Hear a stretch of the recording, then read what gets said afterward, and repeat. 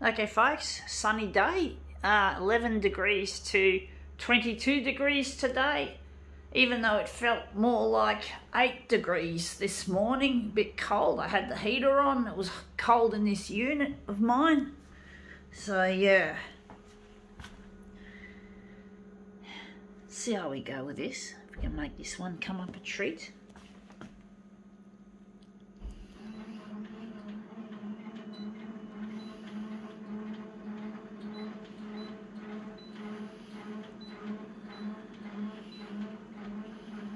Going to look at that later. I think it's more than 200% on the vertical. We'll see how we go with that. Or maybe we'll start setting it up. I don't know.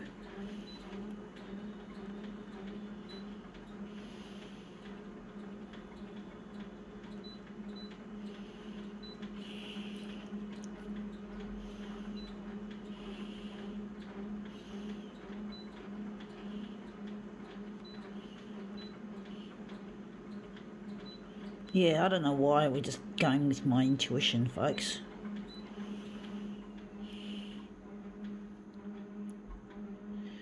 Yeah, this is another thing that I hate.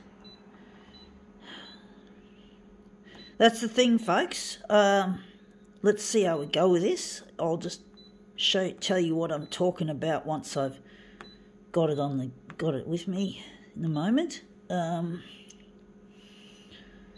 Wondering if we're going to add a background colour or we're going to leave it. Let's see what we've got. It is an art exhibition flyer, Persistence of Vision. I really find this is really snooty stuff. Like, you know, you get this real, like you get to have all these openings and all this shit, and then you can talk to the public if you're the artist, and I really hate that. I've never had the opportunity of having an exhibition of my own, or any kind of exhibition, except partaking in mostly amateur art contests, thinking that I wasn't worthy as an artist, wasn't able to crack it big in the art world. I've always had a low self-esteem about my art. When I compare myself with other artists, I feel like an inferiority complex so deep and ingrained. I don't feel I can make friends with other artists. I don't feel like I can convince art curators that my work is worth exhibiting. That it's just, I guess I got frightened of the competition, folks, thinking there's too many artists out there trying to do the same thing, and I just didn't feel that art was a career. Didn't feel like it was a career. I wanted to work with, since I was a 13-year-old when I was in, I got to enlarge it bigger. When I was in, large it smaller. But when I was in year 8, and I was a 13-year-old, I wanted to become a photocopier technician. And I figured that the technician job, you're more likely to make money out of it than you are taking a punt in the not so easy to deal with art world, which is really full of lots of competition and stuff. And I'm just going to overlap it. And I just thought, I just got too scared of the concept of, there's too many people, too many people competing. And the thing was, I just dug my own fucking grave, folks, by doing that. I had the opportunity when I was back in 1992. There was this man called Luigi who also loved me, and he could see something in me that I couldn't see in myself. And basically I hated myself, folks. And I got teased and bullied at school throughout my entire school life, and into most of my adult life as well. So I didn't care about myself. I hated myself. There were people, even though I got teased and bullied probably by 92% of the high school, there were some people who actually believed in me. And one person, strangely enough, or maybe there was a couple, told me of this art of mine when I was still only 13, the same year I wanted to be a technician. That's when I got really into the photocopier scene of things. Well, she reckoned I was going to become famous. And I just crushed what she said without, I don't know if I said it out loud or whether it was in my head, but I said, famous for what? Being an idiot? You know, because I was teased and bullied, and I thought I must have been an idiot to deserve that kind of fucking treatment. So I basically said, famous for what? Being an idiot. So in my head, I think it was. So basically, I just didn't have, my self-esteem was already sabotaged as early as that. I hated myself. I thought it must have been my problem that I was getting the treatment that I got. And also, the church community, when I started going to church, fellowship, or fellowship then church, I started to feel inferior there because I felt they didn't like me either. They may not have been as vicious as the people at school, but they still had an influence on me and got into my headspace as well. I call them the schoolies and the churchies, troublemakers who contributed to my sabotage, and that's why I'm now considering I'm disabled and I have undiagnosed disabilities, and one disability that's been diagnosed, but the diagnosed disability I can't disclose because it's a very stigmatic condition, and I don't feel it's time for me to expose the stigma. You'll probably find out down the track, but basically people just ground me into the dirt. They just grounded me and punched. It's like they pile drived me into the dirt until my head was sticking out of the sand and I couldn't do anything to change my circumstances. So I'm trying to get on the 6 o'clock news on Channel 9, but they always seem to play artists that have been established. They don't want to play my material, which really hurts my feelings because I put so much work into this shit. Trying to get it on. I'm currently getting my computer fixed because my DVD-RW drive has failed, and that's going to cost me a little bit, and I'm not rich. I'm on the disability support pension, so I don't have much money to throw around, and basically, yeah, it's really difficult trying to make ends meet. But I'm determined, folks. I'm not going to give up. Anyway, that's the artwork reimagined.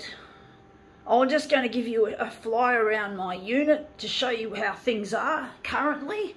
So this is me in the mirror, as you can see. This is I'm just going to show you my messy bedroom, and this is where all my action happens there, and this is the windows, the view out the windows. Here is centre stage. Some work there, picked off the street. So we're just flying around the unit, which is where I live, a social housing unit. I'm grateful to social housing that I've got this, and I'm grateful to Centrelink for my pension, disability support pension. This is my bar fridge. This is all I can kind of fit in there. I can't fit anything else in, so it gets a bit difficult living on a tight budget.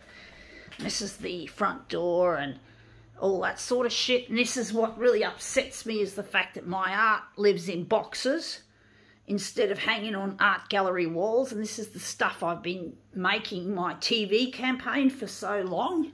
And I'll just show you inside. There's some more artwork, and I can't show you so much artwork, but you won't be seeing all of it, just some of it, just the majority of it. These are my DVDs that I've been burning for Channel 9, and these are ones that have to be done. And I've got another silo of discs on the table. As you can see, there's no computer. My computer's been put in for service, so there's a big gap there. I'm hoping to pick it up tomorrow. Anyway, let's just get on a lighter note. This is my favourite toilet paper. I hate Quilton, I hate sorbent. I like this thin stuff, and this lasts a long time. It's not the greatest on your bum if you're really sensitive, But you don't have to buy them in multi-packs. You buy them separately and you just stack them anywhere, because I have very little space to stack multi-pack toilet paper like Quilton.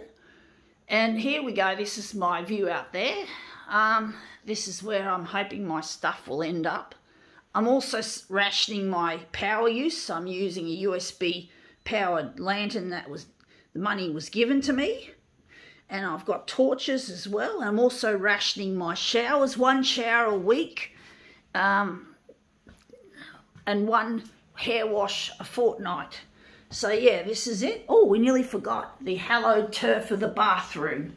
Okay, the bathroom, or shower in this case. So this is where I get cold in this. Sometimes I feel really cold in this bathroom. I wish I could afford a heater and have a heater and that shit. And this place has a share laundry, which I would rather not use. And this is where I dump my clothing. So I take my stuff to the local laundromat, and that's another expense I have to deal with.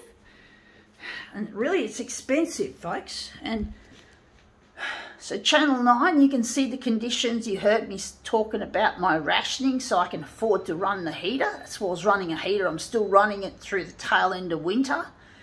And hopefully things will work out, and hopefully you'll put my stuff on air instead of giving it the bum steer. Just because I'm not famous yet, I can't go anywhere. I don't even have a curriculum vitae or a CV to prove that I've exhibited. I need a kickstart.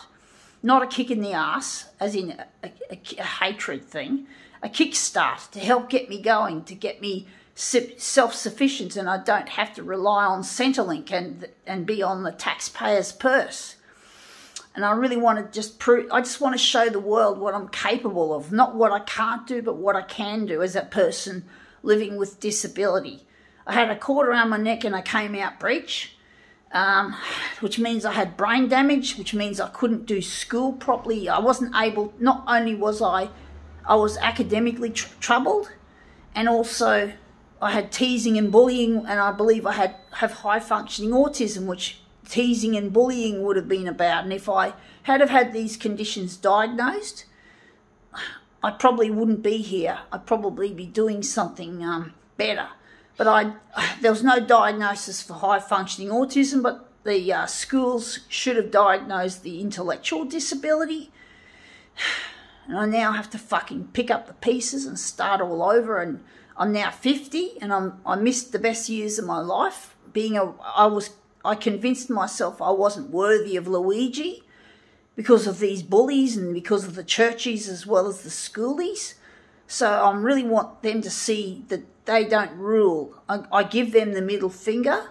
The bitches that started this shit, sorry language, but I do use a lot of colourful language, as you know, Channel 9. So we'll just show you the artwork again, and I think we can call it quits. I think that's enough. Gotta go.